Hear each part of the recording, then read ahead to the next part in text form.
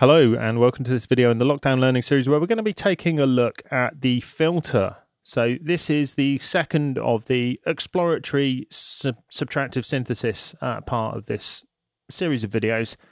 So today we're going to be looking at the filter. So in the previous video we looked at oscillators. I'm just going to stick for the time being with just one oscillator. So here you can see we've just got this set up. It's just playing a sawtooth wave, nothing really to it. So today we're going to be looking in the filter part of the synth.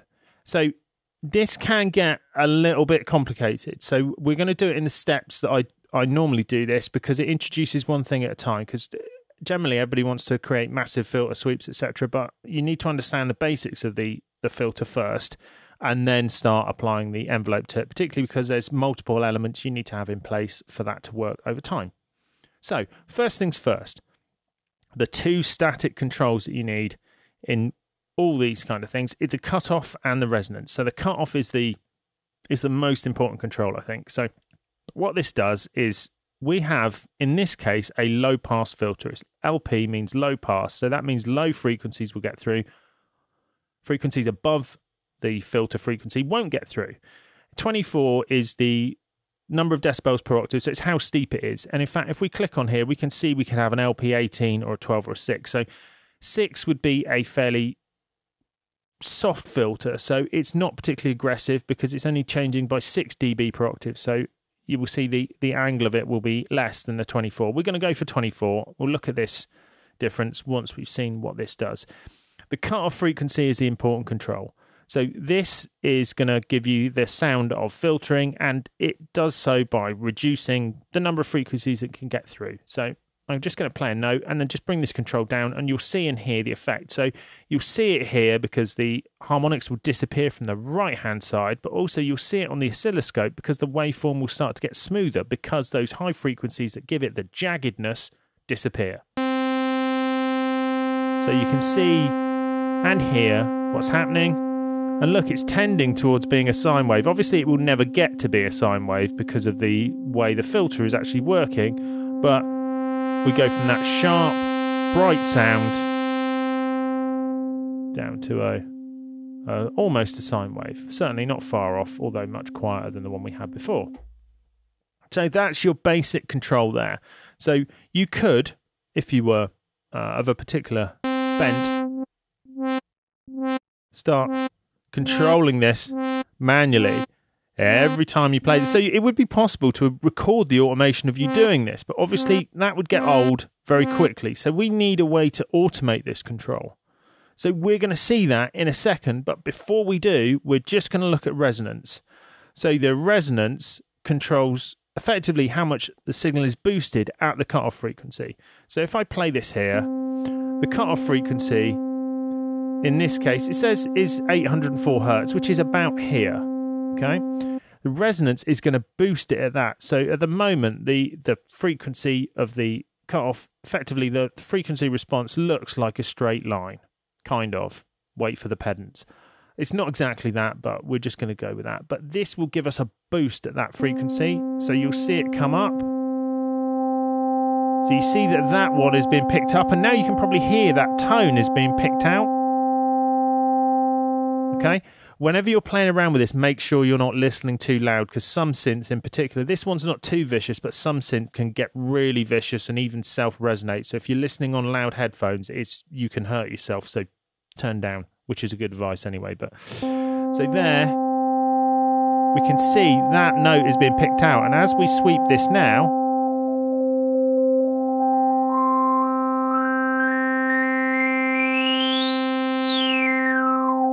so you can hear it picking out those different harmonics. So those are all in that waveform. We're just highlighting them. So I'm going to turn the resonance down for the time being, but that's what resonance does. And a bit of resonance is often useful for highlighting the sound of the filter. But what we want it to do is to do what I was doing just now with the automatic. So when I press a key, the filter moves. So once you've had a bit of a play with this, this is the next step. So this involves multiple things. So we have a thing called an envelope here. So this is an envelope generator. So whenever I press a key, this gets triggered. It has an attack phase where it gets up to maximum level. It has a sustain level, which depends on this slider here, and the decay is how long it takes to get from that maximum to this. I'm going through this rather quickly because this is a video. This is all covered in full detail in the synthesis chapter on the book. So if you want this in more detail, please feel free to go to Amazon and buy my book. But this is just the general starting point. The release time is how long it takes for the filter to shut after, or the envelope to close after you've let go of the key. So it will stay at the sustain level until you let go of the key, and then it will drop off. So by default, this is set so it will go up pretty quickly and then stay there. So it's on all the time. So what we want to do to get the things going is just turn this up. So that's going to take about a second or so to go. And we don't hear it. Okay, so I'll turn this back up. We're not hearing it. It's not changing over time at all. And the reason it's not changing over time is because we haven't turned the envelope control up. So nearly always you will need to tell the synth not only the envelope, but how much the envelope is going to work on this control. If we turn it up to 10, so I'm going to turn it up to positive 100%, well, you might just notice that it's changing, but the problem is that this is too high. So these controls interact. So if we bring this down, now you can hear it opening up. If we turn this down, so it's doing less, it's got less of control, because the problem is if this is turned all the way up, this is basically banging all the way open very quickly. So unless we turn it all the way down here, and now you can hear it moving. And now we can change maybe the attack time. So if we go quicker, if we go slower, 30 seconds, that's probably a little long. But 6 seconds, you can hear that's taking a long time. So this can take a bit of time to get used to. So it's the interaction between the envelope settings, the envelope control, and the cutoff frequency. Now, if you want to hear a bit more clearly what's happening, if you turn resonance up a bit,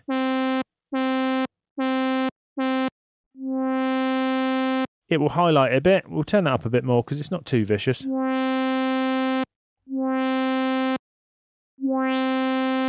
Now you're getting the classic sort of 70s filter sweep. We'll slow this down a bit more.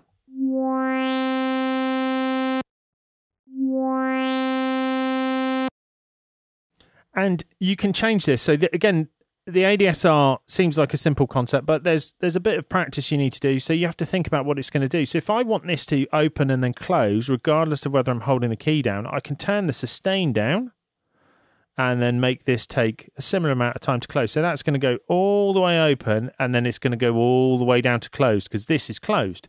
So if I play a key now, and then you'll see it go back down.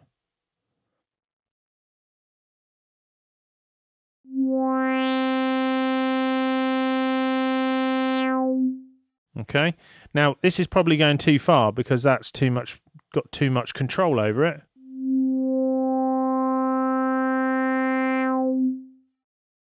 So say a bit of playing around with this will yield you a bit of understanding of how this works, and there's lots of things we've probably heard a million times. So for instance, this can open very quickly and take a bit of time to shut with some resonance, and then you've got that classic squelchy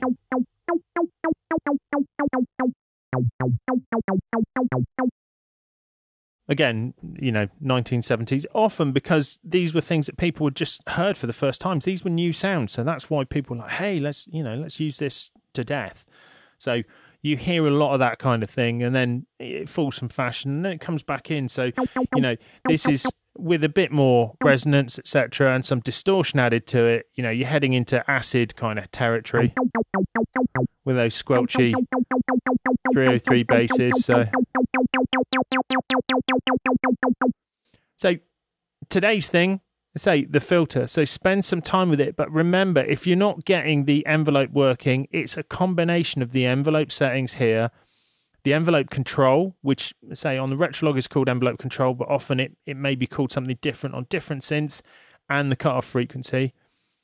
And you can spend some time just getting used to that. Now, if you find a preset which uses that, you can then understand how you can alter it to do what you want. So maybe you want a bit less envelope, or you want to alter the envelope time or the cutoff frequency, etc. But the idea of doing this from first principles, from scratch here, is that when you hear something and you know that the sound of squelchiness is partly coming from resonance, and you think, too much squelch, you'll know you can just turn the resonance down, and that will help it.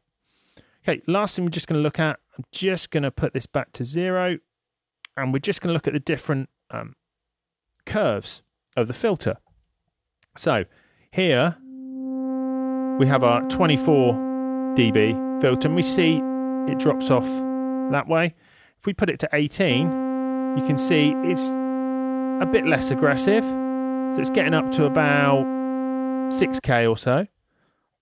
12, you can see it's getting much further, and it has a less severe sound. And 6, even more so. Fortunately, Retrolog gives us different filters to play around with. So HP stands for high pass. So here, everything below the cutoff frequency will be got rid of, and the high frequencies are allowed to pass. So here you get that thin sound, which you've probably heard on 1,000, DJ mixes with consoles, etc. So that's a high pass there, and we can combine these. So we've got bandpass, where you've just got a range,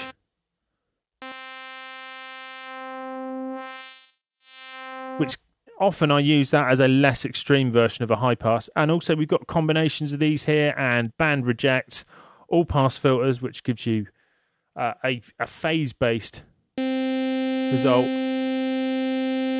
So you'll probably perceive it as a notch, but there's also things that are happening in terms of the signal's phase, etc. But certainly playing around with these, particularly with, let's say, low pass, band pass, or combinations of high pass and low pass and high pass filters. Don't be afraid to play around with them, because the worst thing you have to do is just create a new Retrolog. It's not the end of the world if you have to do that. So hopefully you found that useful, and I'll see you again soon.